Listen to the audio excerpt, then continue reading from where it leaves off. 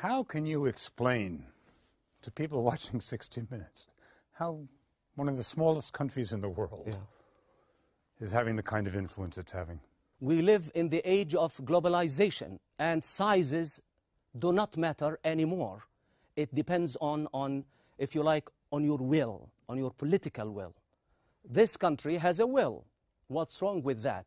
I mean, as you know, in the Arab world now, most of the major countries, big countries, they are not doing anything. They are hopeless, actually, politically, socially, economically. So why not? Of course it's why not, but how did it come to be?